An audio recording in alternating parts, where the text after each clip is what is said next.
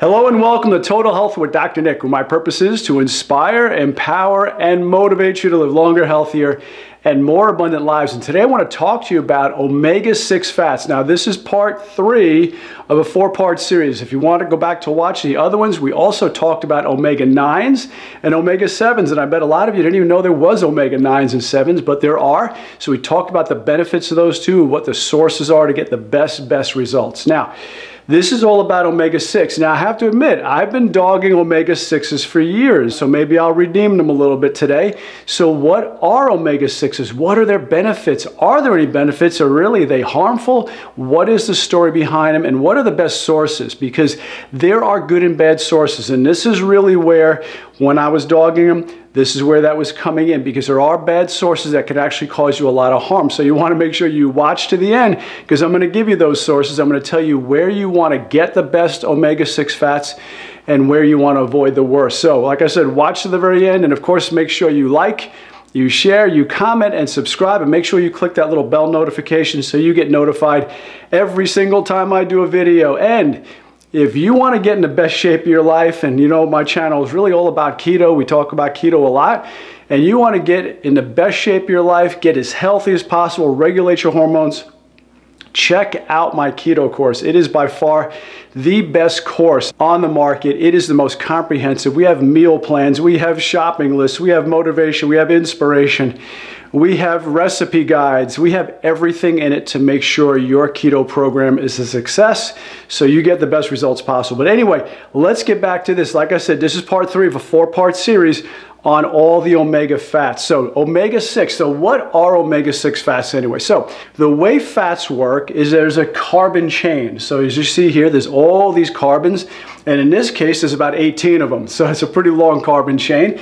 and it's typically surrounded by hydrogens. There's a alpha and an omega end. Alpha is the beginning, omega is the end, just the way it is in the Bible too. So over here we see all these carbons, and they're all loaded up with hydrogens. In fact, what makes a fat saturated fat, you might ask, is when every single carbon has a hydrogen attached to it, just like all over here and down here. Now, you might notice in the middle here, there's something different. Where these arrows are, there's not hydrogens. Instead, there's these double bonds. It looks like equal signs.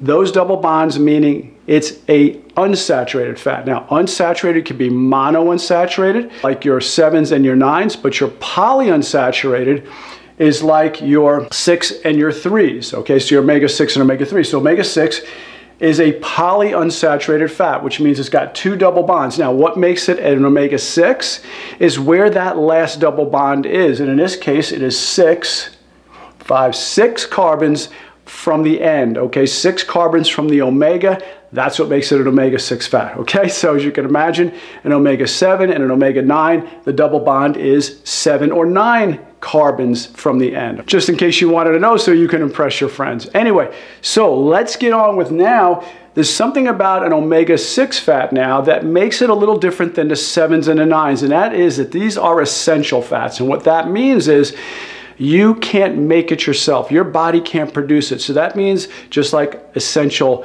amino acids, you have to get it from an outside source. You have to eat this, okay? So it has to be part of your food. So omega-6 fatty acids are essential, so you need to obtain them from your diet. Like I said, unlike non-essential fatty acids like number 7 and number 9. Another thing is there's basically 4 types of omega-6 fatty acids.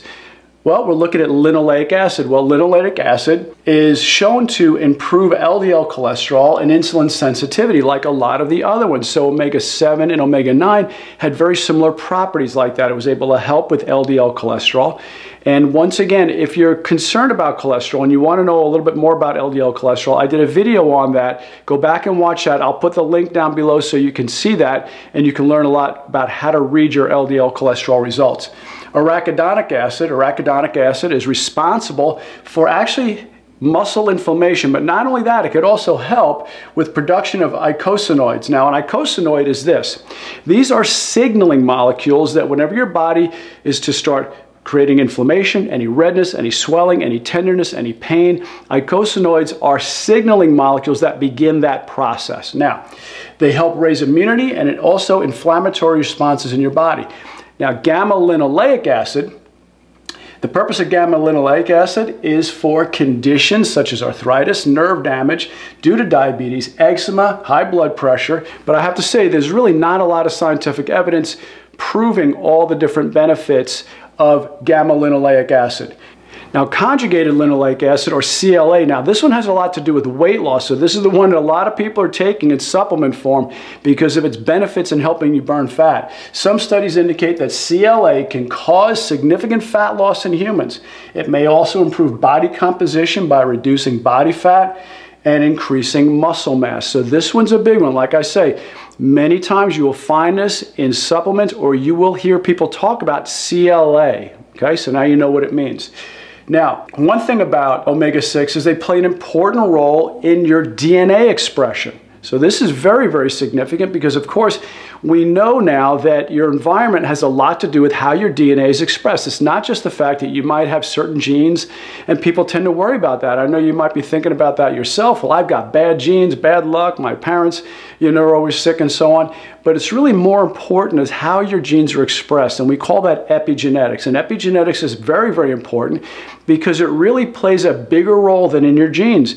What your genes do is they are affected by their environment. So your environment dictates which genes are turned on and off. So you can turn off genes for cancer just like you can turn them on. You can turn off genes for heart disease just like you can turn those on too. So this has a lot to do with gene expression. So it has to do with immune health and blood clotting. These fats can also help with the symptoms of rheumatoid arthritis and dermatitis. So they can also help with inflammatory diseases.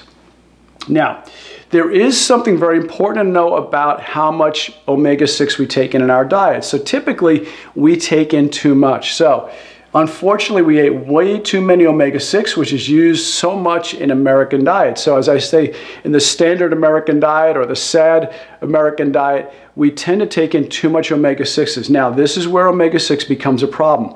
When your body becomes too omega-6 dominant, and when I say that, I'm talking about your omega-6 to omega-3 ratio. That is critical.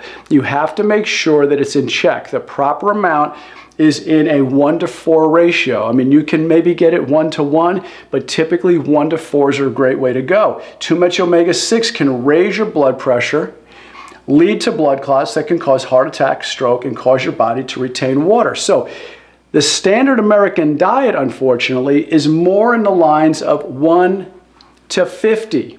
Okay, not 1-to-4, but 1-to-50. So we have way too much. Why? Because it's in all the corn oils, it's in all the soybeans, it's in all the different vegetable oils that we tend to use, the seed oils. And we're going to talk about that in a moment because that's where we're starting to get all really the bad sources. And the bad sources are everywhere, and that's what's raising it up. So if you're eating chips and crackers, if you're eating cookies and cakes and things like that, you're getting too much of these omega-6 oils, and that's what's starting to cause the inflammation and all the problems that we're talking about. So that's why I've been unfortunately dogging them for years, because in the standard American diet or the SAD diet, it is too dominant in omega-6 and less omega-3. Where do you get the worst sources? Well, soybeans are a horrible source. You really want to stay away from soybeans. Soybeans are not good for us. They are very estrogenic. They have a lot of xenoestrogens in it, and these actually cause a lot of problems, and they're hormone disruptors. They cause tremendous amounts of problems with hormones. Now, I know you're probably thinking, well, what about people in Asia? They eat things like soybeans all the time. Well, they eat a different type of soybean. It's more fermented. It's not like we have in the United States, where it's a very cheap crop to grow, and as a result, we just make soy milk. We can make anything out of soy. You could take anything and mold soy and make it look like something else. So soybeans are in a lot of foods that you wouldn't even be aware of because they can be disguised so easily. Corn, that's another one. Corn is mainly GMO. 90% of the corn in the United States is all GMO, genetically modified organism corn. So you want to avoid this. Not only that, the way it's processed is very, very dangerous. We all know about high fructose corn syrup. Well, the corn oils are not good oils either, and these are your vegetable oils. I talked about in one of the previous videos all about why you should not be using vegetable oils like your safflower and sunflower. Sunflowers are fine. I eat sunflower seeds all the time.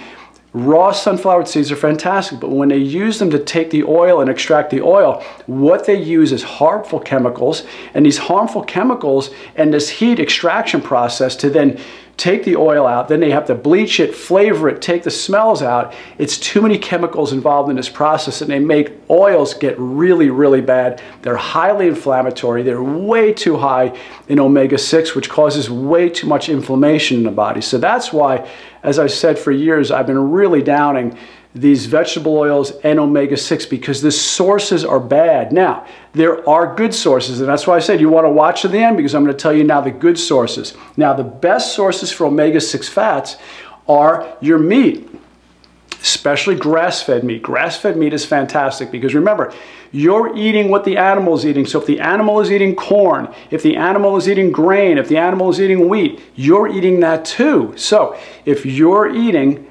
grass-fed cows have a fantastic omega-3 to omega-6 ratio. That's the way you want it.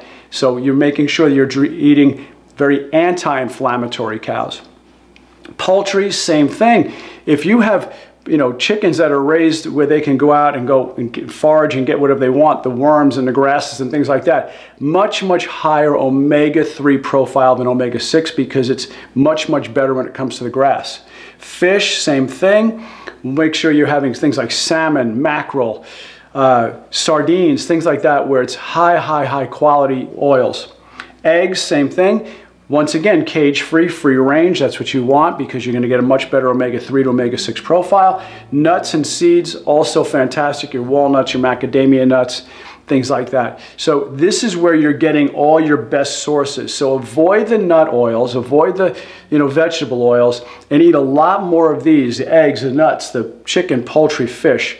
Load up on that kind of stuff and you're going to be doing a whole lot better. I hope you got a lot of value out of this video. If so, make sure you like, share, comment, and subscribe. But more importantly, check out my other videos over here. If you like this one, I promise you're going to love these. Well, guys, I love and appreciate you. Have a blessed day. This is Dr. Nick. See you on the next video. Bye-bye.